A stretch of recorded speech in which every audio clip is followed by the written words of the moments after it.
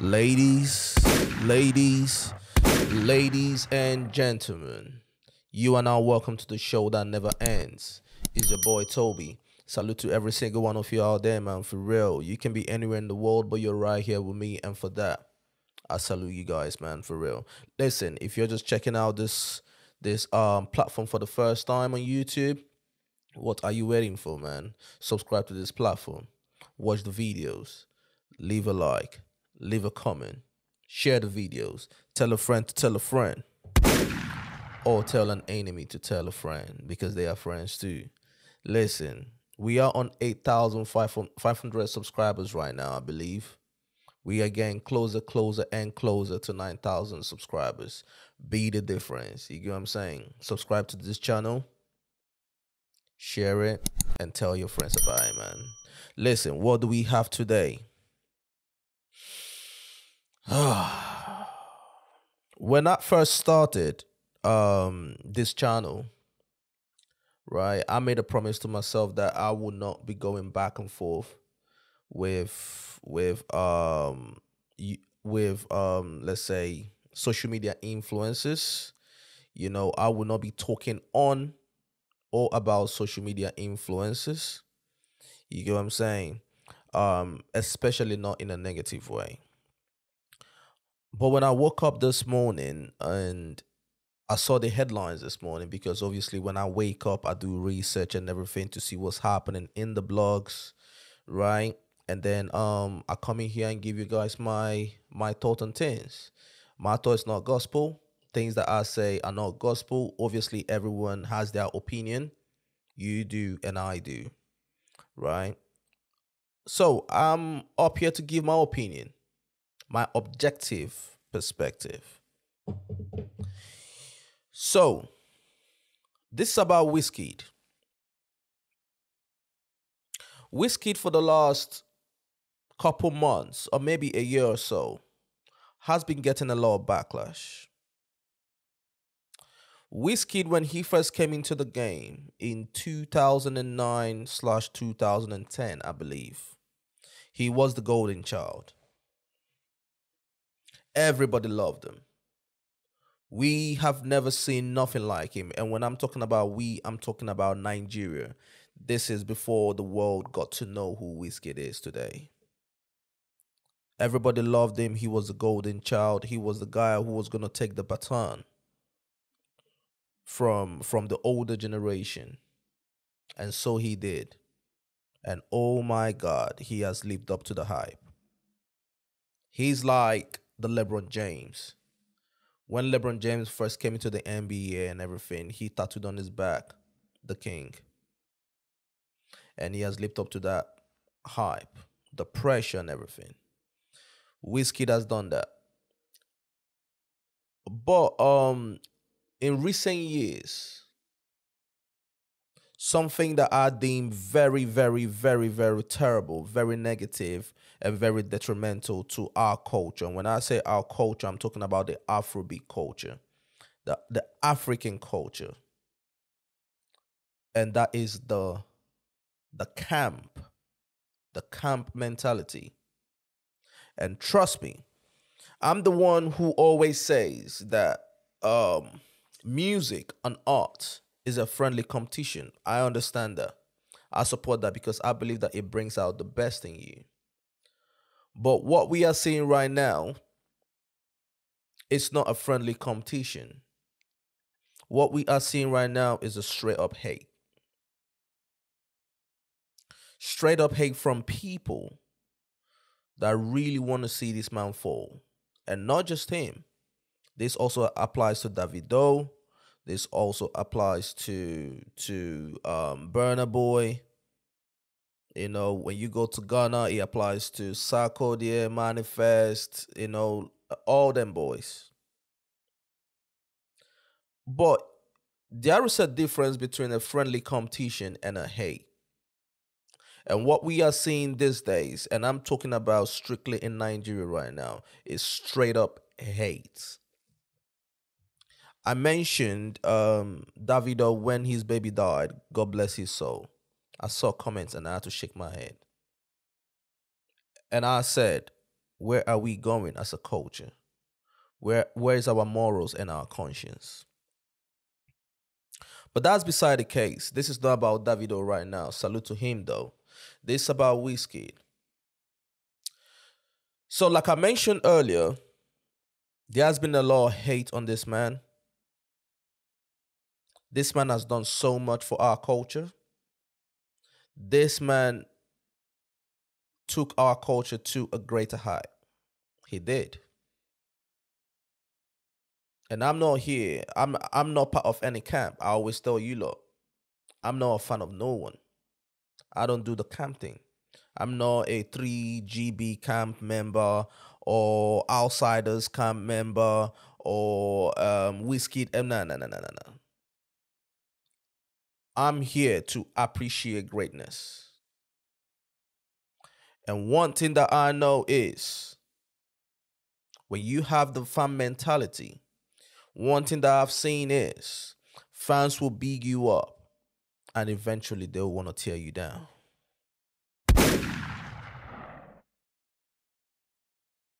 They will bring you up and eventually want to see you fall.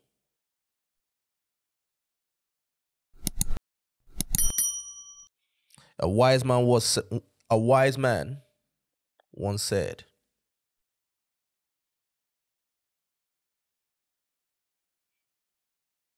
that you cannot live your life, you cannot depend your life on fans.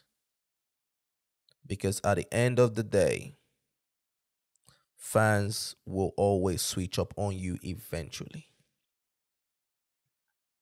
Now, what am I talking about? Wizkid's recent hate. Let's go to his recent hate. Or rather, where the hate started. He tweeted this. So this was an interview that he gave an interview, I believe maybe sometime around November, December, thereabout. And his words are, Afrobeats is the new pop, he says. In America, I sold 2 million copies of one song. Even some American artists have yet to receive a diamond record. To be honest, I no longer listen to any type of music. I don't listen to rap because it burns me. It's dead and tired now. These guys rap on the same beat and have the same flow. Those were his words. Those were what he said.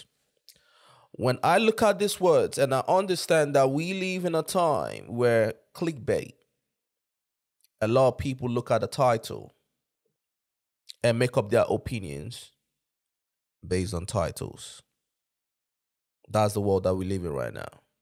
The clickbait culture. Nothing that this man said here apply to the Nigerian rappers. But do you know what the blogs did? Wizkid is talking about Nigerian rappers. Here, if my discernment, if my comprehension skills is on par, he said Afrobeats is the new pop. Afrobeats is the new pop. That's a fact. That is a fact. Everybody and their mamas right now are listening and dancing and grooving to Afro beats. That is a whole fact. So he's even bigging up the culture. And then he continues by saying, in America, I sold 2 million copies. Even some American artists, he was talking about the American artists. Nowhere in this conversation did he say anything about Nigerian rappers. Nowhere. I know I'm not bugging. And then he said, I don't listen to rap because it bugs me. is then entire now. These guys rap on the same beat and have the same flows. The last time I checked, if there are people that have the diversity when it comes to rap, are Africans. Nobody raps like MI. Nobody raps like Manifest. Nobody raps like Sarkodie. Nobody raps like Vector. They all have their own separate rap styles. That's a fact. Go and check it out. But when you flip the coin and go to the American rappers, especially this new culture right now, this new guys, Lil Baby, 21 Savage, Young Thug, Gunna, Trippy, what's his name? Trippy Red, The Baby. I can go on and on and on and on and on. When you close your eyes and listen to them, you'll think that you're listening to the same person. They all have the same flow. They all have the same cadence. They all have the same sort of beat, the Southern beat. Even American rappers, when you go on the drill music, they all sound the same. All the Chicago rappers, if you come to the UK, they all bro. So I looked at the statement. He was not talking about the Nigerian rappers. But then the blogs flipped it. And all the Nigerian rappers got in their feelings. Or rather, most of them. The MIs of the world, every single one of them. Everyone started tweeting. I'm not going to go through it right now. Everyone started tweeting, oh, you can say this, that. And they started going back and forth with Wizkid about it. Wizkid, obviously, did he handle it properly? Maybe not. He said some things that he shouldn't have said. I'm talking about his Instagram story. He called them names, called them broke and all that. You get what I'm saying? In my opinion, that was not the best way to handle it. But then at the same time, when we touched on this on my podcast, I said, this is the time for these rappers to take the mantle and run. The light is on you right now. Take advantage of it. But a lot of you decided to come on social media and squabble about it. So this morning, shout out to the Mix Ninja. It's a blog. And obviously, they put up a post from this gentleman. I think he's a Twitter guy. You know what I'm saying? He has a lot of followers on Twitter, whatever. Yeah, shout out to him, whatever he's doing. So he said, Wizkid's star power has seriously dropped after he mocked rappers. My friend, if we're going to be honest, let's be honest. If we're going to have an objective conversation, we'll have an objective conversation. You know very well that he wasn't talking to Nigerian rappers. You lot that push this agenda know very well that he wasn't talking about Nigerian rappers. But it fits your narrative because you are a part of a camp here and there. You lot are doing everything to tear this man down.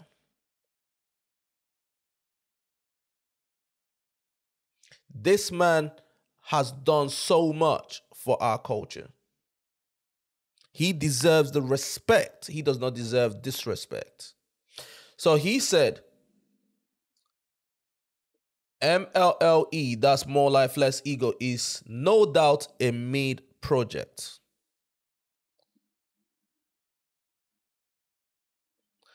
But this also led to the album being a big flop. Mate, what are you on about? What are you people on about? And this part, reason why, I see a lot of DMs on my thing, yeah? If you don't know, follow me on Instagram, STILLTOBZ on Instagram. Follow me on Instagram. I get a lot of DMs and people want to bring up numbers to me. People want to bring up numbers. Oh, this did, a couple numbers on YouTube and this. I don't care about numbers. But if we're going to talk about numbers, yeah, More Love, Less Ego debuted at number 59 on the Billboard 200. It did really well. I believe the first week sale was about 13,000 sales. That album did well on different charts, on Spotify, on Apple podcasts and everything. I understand that Wizkid set the bar for himself with his last album. What's his last album again? Really forgotten. Wait, hold on. The last Wizkid's album.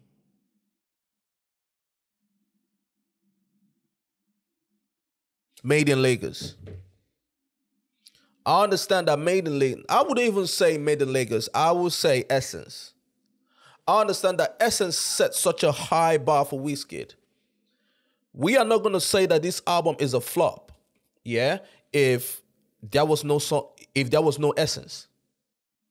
Because Essence was such a huge hit, the bar is right here. And any other thing that doesn't get up there, people like this gentleman and other people call it a flop.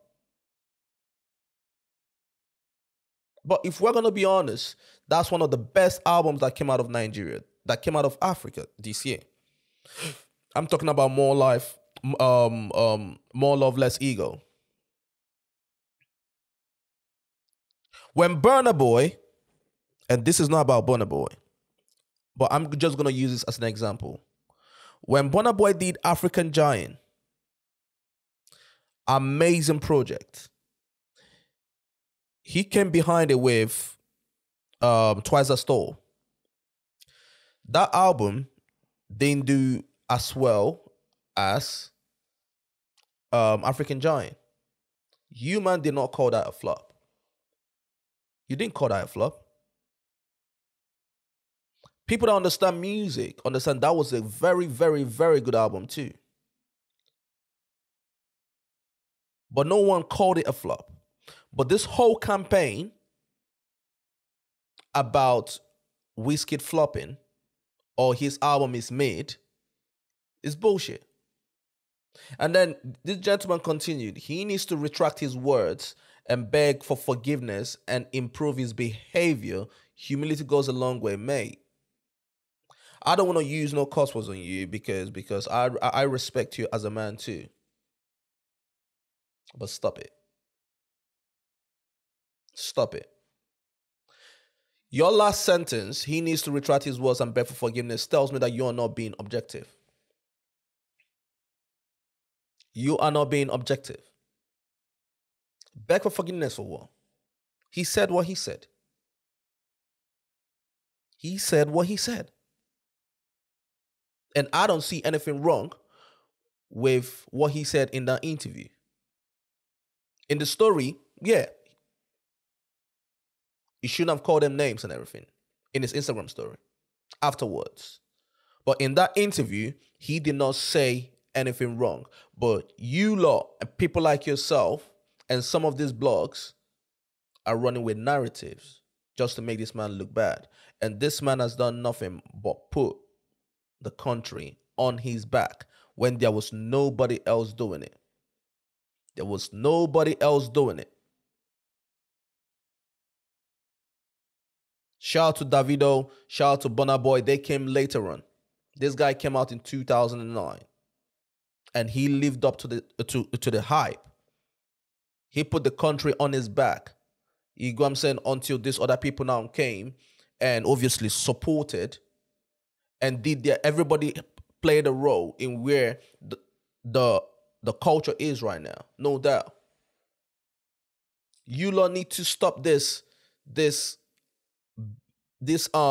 camp mentality and appreciate all these legends. Because the same thing you guys are doing to him, the same thing you're doing to Burna, is the same thing that you're doing to Davido.